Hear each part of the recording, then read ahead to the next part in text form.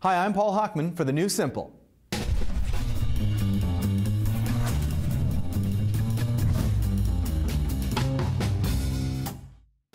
If you've been to a 3D movie lately, you likely wore a pair of 3D glasses. No, I wore the... Oh, so that's why it was so blurry. Well, surprise, it turns out those lightweight, polarized 3D glasses, like the ones you used at the movies, can give you an even better 3D experience at home. First, a primer. Here's how polarized glasses work in the movie theater.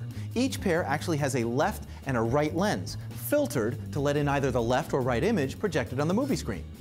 The lenses of those glasses let in only one of those images from two different perspectives, so you get the illusion of 3D.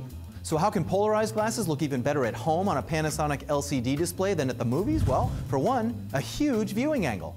It's thanks to something Panasonic calls in-plane switching. It releases colors in the widest possible angle. You can literally watch the TV from 178 degrees.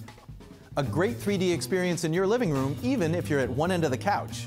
So if, unlike me, you have lots of friends, you can now invite a huge crowd over to watch the 3D broadcast of the big game. And no matter where they sit, they'll see vivid 3D.